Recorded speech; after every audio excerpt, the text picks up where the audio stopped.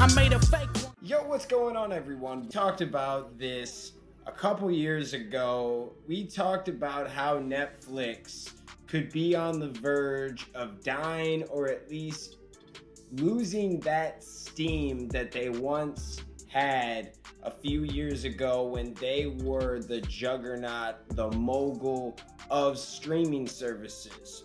Now, back in my original video a couple years ago, I kept saying the term dying. I don't think Netflix, now that I've thought about it and seen it, I don't think it's necessarily going to die immediately. Over time, though, the numbers are going to dip. There are just so many more platforms and markets, and there's so many different networks that are pulling their shows from Netflix to force a change and to force you to go to their platform, correct? Netflix has spent so much money on their own shows, but the problem is with that is that if they keep losing subscribers, it's not necessarily going to match up. Some of these shows have gone hundreds and hundreds and hundreds of $1 million in debt. Like, I've seen, oh my God, like there are multiple shows that they have spent way more than they made off Netflix, but as a whole, Netflix has been banking.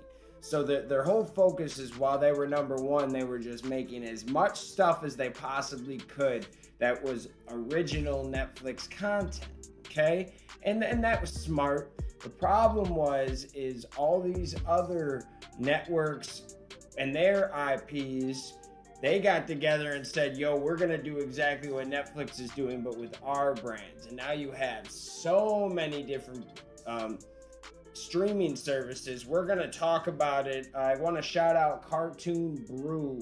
They always put together great articles, great reads. I love these guys. They put together some videos too. They got charts, data. I'm always a fan. I've been following this site before I even got into this, just because I always like to keep an ear about what's going on in the world of animation. And this is a great article, all right? So Netflix has lost 31% of the US market share in the past year. Now, you got to take this with a grain of salt on both sides, okay? Netflix is not dying, but this is showing you that there's a lot more competition, and Disney is out here for the fight, okay? We're going to kind of break down a little bit of this article. So Netflix still leads the streaming service market in the US by some way, but the market share has decreased in the pandemic because all of these other streaming services have been using their platforms as their hub for exclusive movies, right? So you had Wonder Woman on HBO Max.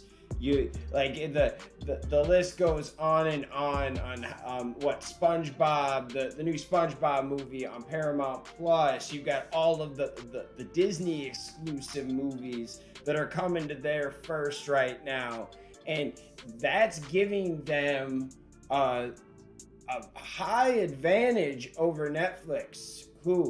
Netflix puts together decent movies, but I like to call Netflix movies high budget Hallmark movies, in the sense of they're not great, they're not bad, but at the end of the day, I'm never fully satisfied by most Netflix movies. The shows are a little bit different. They have some movies that I did appreciate, don't get me wrong. But every movie, it's so weird. If it's the Sandler movies, if it's Bright with Will Smith, there's always something that wants me wanting more. And that's why I compare it to a Hallmark movie. Because some Hallmark movies aren't actually bad, but you wish you got a little bit more out of it. I call this a big budget one because they go harder. We were watching that Thunder Force last night, and there were just some parts that were just so ridiculous. So it was like, dude, like, this is what I'm talking about. if you take out this 30% and put some other cool stuff in here, that's a good movie even for theaters. But it's weird. Netflix likes to think outside the box because they have their own streaming platform to do whatever they want. Sometimes it doesn't work though. Sometimes they just be saying, let's do the craziest thing. Sometimes it does work. You got Stranger Things, man. How crazy would have that, like if you were in the meeting room for that, like the pitch for Stranger Things. How crazy is that idea? So they're living and dying by their sword, and I do appreciate it, okay? So the streaming giant share has fallen from 29% this time year. From last year down to 20% now. So it was 29% and now it's 20. And I can't read today. I apologize, guys. That represents a decrease of 31%. Netflix added 36.58 million subscribers in 2020, a company record, but the pie has grown faster than the slice due to the entry of new platforms and rapid overall rise in streaming subscriptions in the country. Basically what it's saying, Netflix been around, they're a big dog. Netflix went up in price. You've got all of these other services that we're going to get into in a second that are offering free trials, cheap little things. Like we got to try Paramount Plus. I think we paid $10 for 3 months. I think we have one more month, and then we're gonna kind of see if we want it. You know, well, I at this point I have really enjoyed it. I don't know, depending on what content they have uploading, if we're gonna keep it forever. But I did appreciate having all of those old school Nickelodeon shows. And the SpongeBob movie, there were some cool things in here. Camp Coral was not bad. I know there's some haters on it, but my kids actually like that show. So I like to see it through my kids' eyes because they're the target audience. And then I appreciate it a little bit more when I see my kids resonate with something. So yeah, the other big players that were established before 2020 have also seen their share decrease in the same period. So Amazon dropped from 21 to 16%, Hulu from 16 to 13%, and Disney 12% to 11%. So you got to watch out for Hulu and Disney because Disney controls shares in Hulu.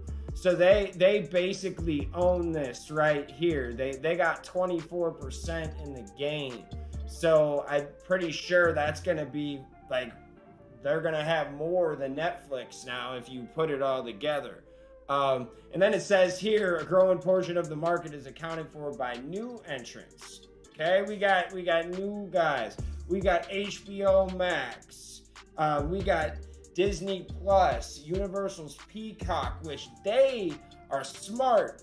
They said, hey, we've got a lot of stuff, but Universal, we have things to draw people in, but we might not necessarily be able to go toe-to-toe with every single streaming platform.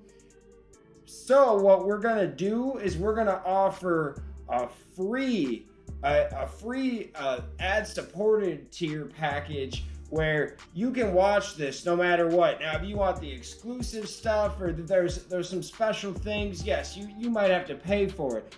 I like what Peacock's doing. They're testing the market. They're seeing if they can even push this, which they have a lot of shows, okay? NBC's one of those, besides their top 3 to 5 shows. They cancel a lot of shows a lot, man.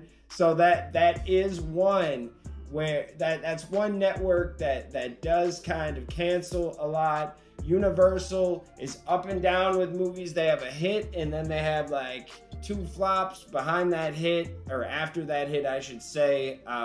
It was one of those networks that I think they're being smart here. They're probably, they got 5% of the brand. Paramount Plus just launched and they got 3%.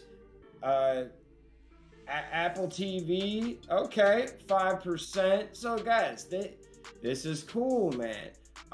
Now we go into the top 5 streaming services, you got Netflix, Amazon Prime Video, Hulu, HBO, and Disney.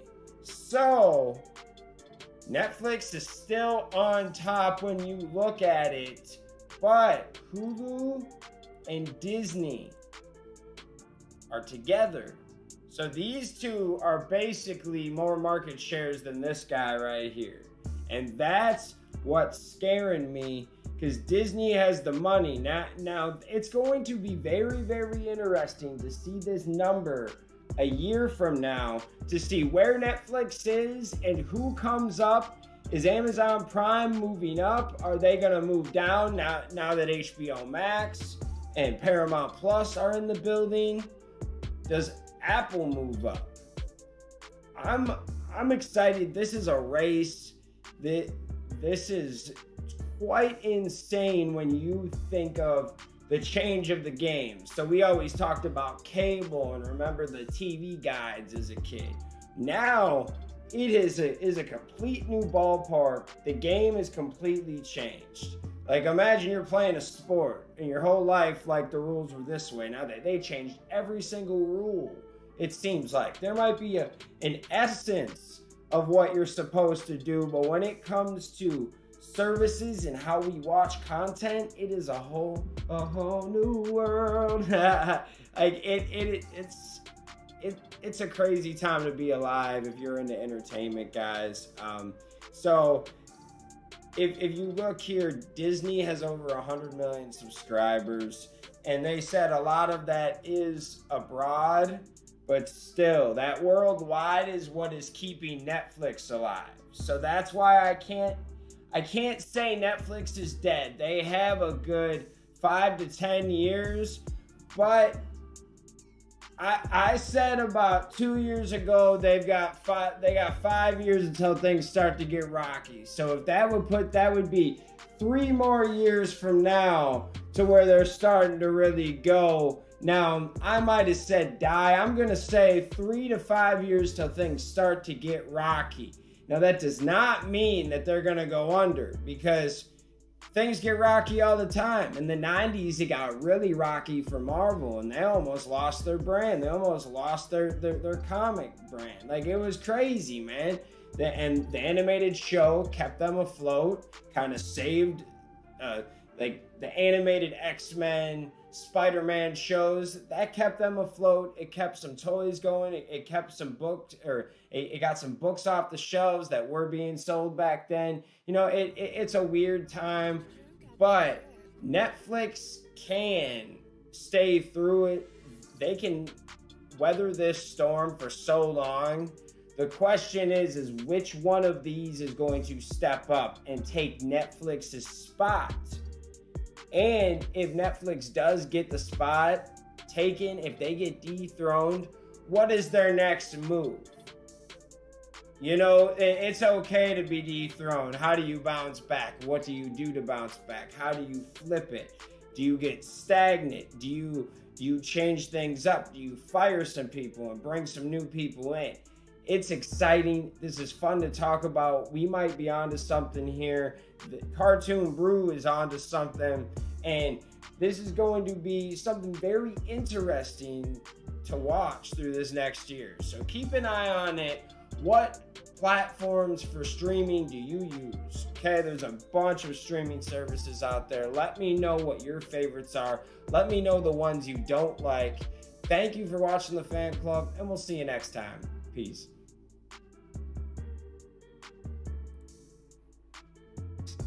Hey guys, thanks for watching this video. Make sure you hit that like button, hit that subscription button, and also hit that notification bell to stay in the algorithm. Do you guys support the Fan Club? You want to help us make our next episode and keep this show running? Well, check out our brand new Fan Club t-shirts. These are on our Square site. Go check that out. Go check us out on all social media platforms. And thank you for rocking with us, guys.